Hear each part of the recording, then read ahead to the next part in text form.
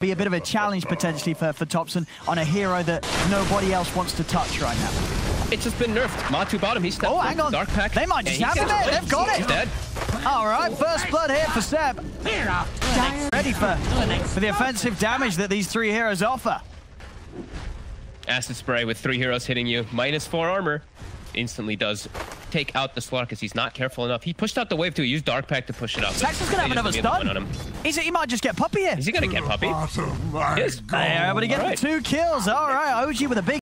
As YapzOr, maybe he stepped up too far. It couldn't connect with the Leech Seed though.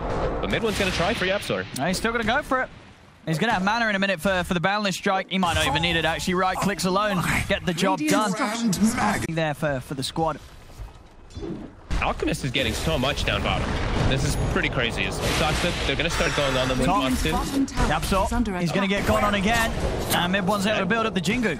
So he can turn and get some good damage down onto Zai. And Matu is making the most of it. You know, his farm. He is. He's still looking very hot down there in that safe lane. Up top, Zai. They're going to catch him. Have they got the damage? Ooh, not quite. Another chain away. Mid one's trying to chase. He's got those phase boots. And in fact, from a distance, top. Oh, right. He's already got like 3k net worth. He's already got the Axe queued up. He's already going to get ready to give that one over to either the Monkey King or the Snap. A very early time in the game because of this. And Zai, he just takes the levels. They're not letting him walk up at all. They immediately commit onto him every time he shows. Oh, and another great stuff from mid-one. Zai's going to try for the Roshan to 9. He's going to be able to do it. Nice moves from Zai, at least able to stop any further benefits going the way of mid-one over towards the mid lane. But it's hard because of how these lanes have started.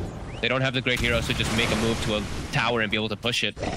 See Topson, he can go for this with the ult. Puppey, he tries to stand close to avoid the damage, but he's going to be straight in the reach of Saxa.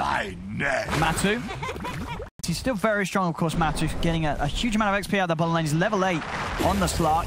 Nisha trying to poke at some action here. He's got the backup of Matu. They'll move in for No-Tail. See the jump over from Topson. He's able to hold him back with the stun. Tornado out to No-Tail. No-Tail will fall. See if Matu can find anything else out of this one. He's a little low on mana. Saxa ticking down to the Topson. They'll be able to turn with the finger. The burst. Have they got enough to take down Nisha? No, he's out with the Ghost Walk. Tower is under attack. He's away with the invis. Mid-one's made his way over. Jumps in over towards YapzOr. YapzOr will get taken out here. Topson to finish him. Secret, they're giving Puppey levels as he's really struggled in this early game, still level 5. See the rotation's top. They found Zai. They've got a finger as well if they need it. They've got so much burst. They don't even need it. If you just walk into there, like you're not taking at this point on the timber. Yeah, you're right. They're not going for it. They're letting OG take this one. That's so early. Zai, they've found him. He'll be able to grab the bounty rune, but he'll pay with his life. Actually, wait, he died to a neutral creep. Wait, what neutral creep? What neutral creep? After their series earlier. Mid one in the front line. Can they burst him down? They can the one. All right. I mean, this is why he's on ages. He's ready for round 2. Puppey. Ooh, the rabbit spun very nicely. Runs amongst them all there, those tentacles, to set up for the second kill on mid one. And Matu now poking back step. Maybe it's gone too far. I mean, Matu's going to start cleaning some up in return here. The second one down. That was beautiful. He just did it like perfect timing as the Aegis comes up, catches the whole back line. Now Matu. They're in about Topson. They're in straight away. The Wukong's command does come down. Topson able to keep himself safe with the Ghost Scepter. Mid-one jumping in over towards Puppey. They burst through the time. Now turn over towards Nisha. If they got any catch, Saxy's going to have a stun and a damage from Topson. Raining in a good angle on the Tornado. Will put a stop to the ult from Topson. Seb trying to run. Sends the concoction straight back over to the side. Matu, he's looking for a free kill onto Saxa. He's going to get it. They can't keep him off the Lion. And now Zai's ready to try chasing for more as they go in onto Topson. Topson pots the Ghost Scepter, turns around with the jump over towards over. The burst is there from YapzOr. Takes him out with a Fade Bolt.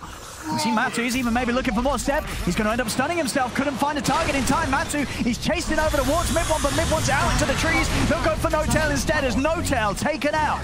Matu perfectly able to weave in and out of the fight. Majority of the time. And yeah, Matu. We're going to try and farm this, but they're ready. They're ready. They're perfectly ready for this. They knew that he was going to go for that wave. Secret jump from the trees. Mid-one. And they're going to blow a Ravage rip. They want to leave no chance of him jumping into the trees. So Puppey more than happy. Recipe away. He really needs it. But the rest of his team is just still going to be super susceptible. They're all just going to die to all this damage that's coming outside. He's not dying. You know, with this hood, with this plate mail now. I mean, they're just able to walk up and look for kills. Thompson, he posts the Ghost Scepter. It's buying him a bit of time, but he's still going to go down. A Secret just finding the fights and get into the back lines. Follow up with mid one. Now they're going to smoke. Let's see if they can get that jump. The tier 2 is already going to be taken out, though. Secret, they get the tower. Ravage up in 10. Matu showing his face. He's ready to, he's just committing straight away in onto Saxter. They do turn, get the stun out. See if they can control him long enough, but he's able to put the Shadow Dance. He's trying to step out of the Wukong's command. Fingers out. They burst Matu low. He'll fall.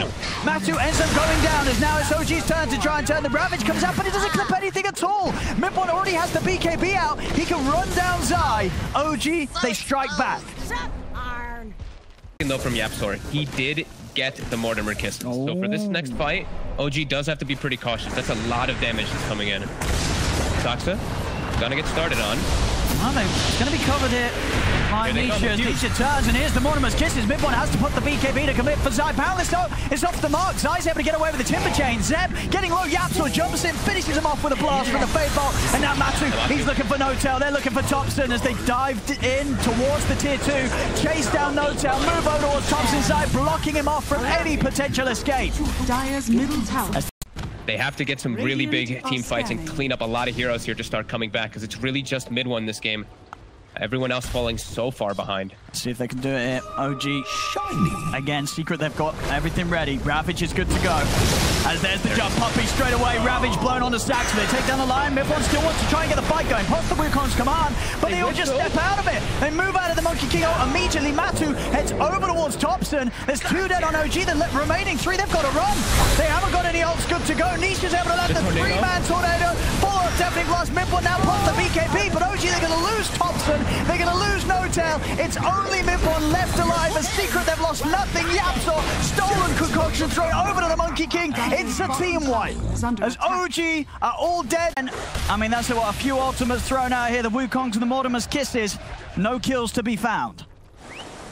They have to full retreat. Mid-1's still on the high ground here. He just jumps up straight away. They get the opening onto Mid-1. Mid-1's down. He's out of the game for 50 seconds. He was not ready for that at all. I think he had the BKB ready to pop, but he just didn't expect Matu to be able to jump in, clip him immediately. It's turning into a bit of a shambles here from OG. As Seb, he's also in trouble. Secret running him down inside the base. Seb's gone. Wow. And they're ready to start seeing. The Evoker 7, 2, and 11. These 2 cores. Wild. Really taking over. It's Thompson, he's 4-4. You know, the Snapfire. Try go there, but Puppy's in with a Ravage. Catches No-Tail, catches Mid-1. Mid-1 is even going to be able to get the BKB off. He's not. He's just dead. He's dead again. Out for 50 seconds. As now Matu, they've got the Hex opening. Over to the side, they're controlling Saxter. Saxter's gone. It's another kill for Matu up on the cliff. Thompson taken out. They're calling it. This is absolutely done. It's over. GG is called. Secret will take this game 1. And my goodness, did this one really sped up. I mean, they were able to